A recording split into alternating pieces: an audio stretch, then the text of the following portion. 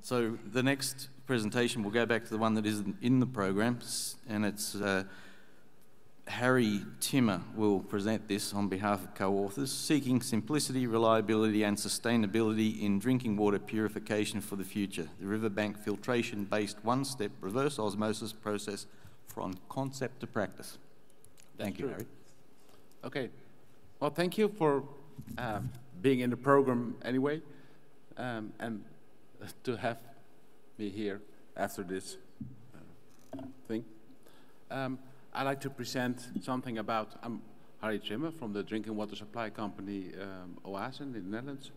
It's a presentation from me and from my colleague, Professor Dr. Gang Liu, who was a colleague until, let's say, 2 months ago, and now he's a professor in Beijing. And it's about how riverbank filtration and reverse osmosis can be a perfect combination for future drinking water demand for our company. At first, I'd like to present the position of the Netherlands in Europe. You might know that we're in the end of the River Rhine, so all the water flows through Germany and France, and it's, well, they all put something in. So in the end, we can see where it's been. And that's what we take it for drinking water. And we use riverbank filtration. This is a slide which illustrates it. There's a well and there's the River Rhine next to it. And that's where we take out our water. If we have a picture of this facility, you see the river, and the dots are the contaminations that are in it. And you see that, let's say 95%, depends on the compound, is removed during this aquifer passage. And then there's the purification of the water supply, and it takes out everything else, except for 1 or 2 or 3 very difficult compounds. Well, we'll come to that. And there are a lot of compounds in this water. And there's this river, and it's filled with industrial emissions, pesticides, pharmaceuticals. So there are maybe 100 million people living in this catchment area. So, and they all contribute one and the other to the River Rhine. So there's a lot in this water, a lot of compounds. And there's another threat, because we're at the end of the river, very close to the sea, and we see this climate change coming, and you can model it, and they say, okay, the sea level will rise and the river will flow less. So we'll have the seawater intruding this river, so we expect salinization of the river in, let's say, 20, 30, 40 years. And it's a list of threats now I'm going through. This is not a real threat, but it's something what's happening. When I started out 25 years ago as a hydrogeologist at this water supply company, we said, oh, it's below 0.0 microgram per liter, so it doesn't exist. It's not there. And now we have this great GCLC gas chromatography equipment, and we can measure maybe 100,000 elements on nanogram scale. So we find in our water, in our drinking water, in our raw water, we find the complete periodic system and all the combinations in very small amounts. And we find that some are difficult to measure. This is research from last year, from some couple of years ago, from Mr. ISMAR. And there are persistent, mobile, organic compounds. And there's a lot which are very hydrophilic, which has a very low octanol water coefficient, which like to be in the water and are hard to detect by the normal detection methods. But they're all there. and we find them more and more, and they're not regulated, because the compounds that are regulated, that are the compounds that are measured. So we find more and more compounds which are difficult to do something with. And, well, this is somewhere down the river Dormagen, I think, it's in Germany, along the River Rhine. This is one of the industries that adds stuff to the River Rhine, and we find highly polar, industrial, persistent organic compounds like PFOS, the perfluor compounds, dioxane, MTBE, and they might become a serious threat for the drinking water in the end. It's not at this moment because it's all below all the levels that are there, but we're facing a community. There's a community that we give them drinking water, and they say, yeah, I don't want pharmaceuticals in my drinking water, even if it's 0.000 zinco, I don't want it. And that's what we have to work with. And that we said, okay, we change. We had normally a purification system which consisted of sand filtration, activated carbon, ozone, UV, and it removes every compound below the levels that are there. But we think for the future, we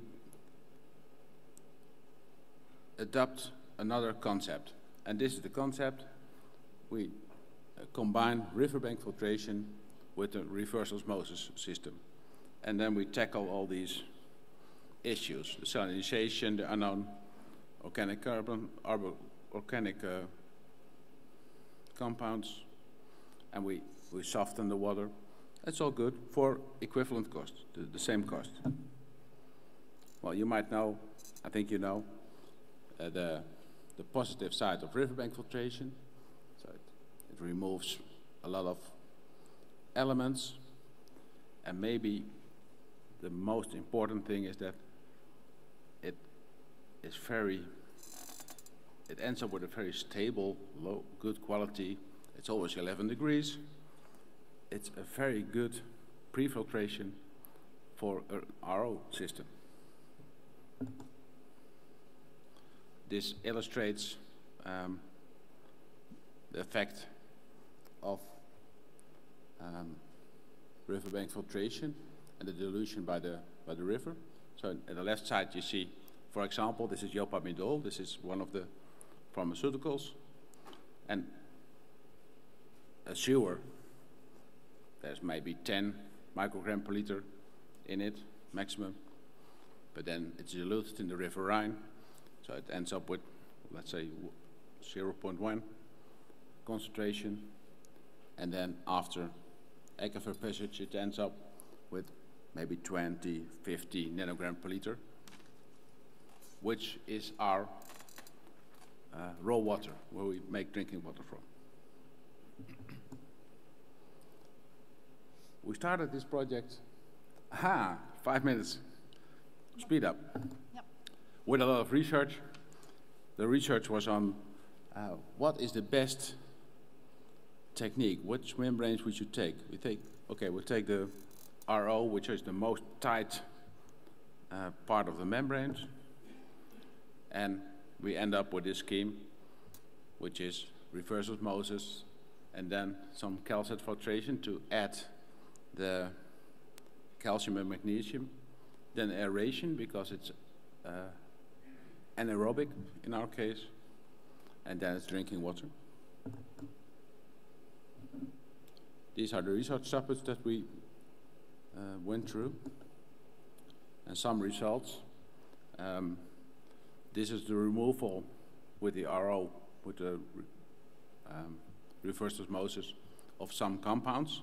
And you see that the charged compounds are, well, good removed, even if they're very small, if their molecular weight is, well, about 100.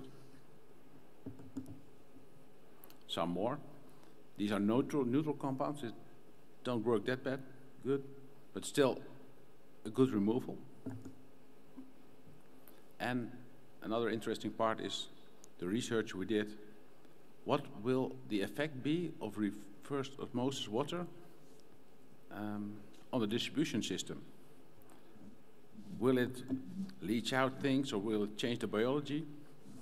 And we found out that the biology in the system, so the biofilm in the drinking water mains, will decrease because of the change, because the water is more clean. We took out the nutrients. And this is one of the pictures that depicts it. There's, if we use RO water, the growth of biofilm will be very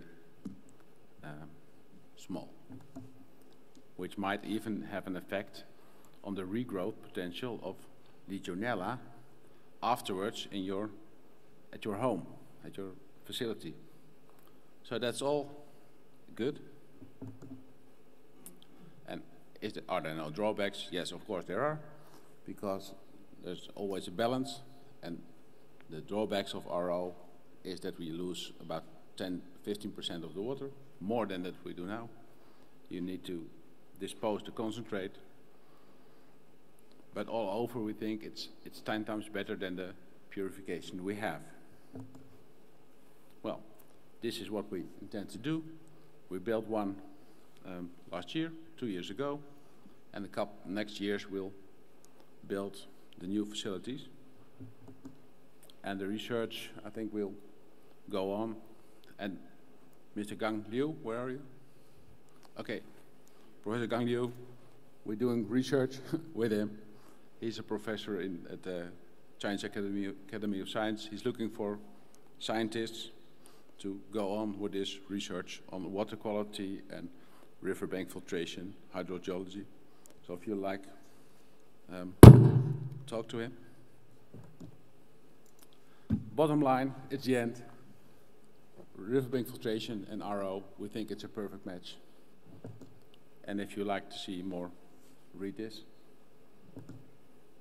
Thank you. Okay. Thank you, Harrie, and apologies again before for the mix-up before. Again, if there's questions, please hold them. We'll go straight to the next presentation. Thank you very much.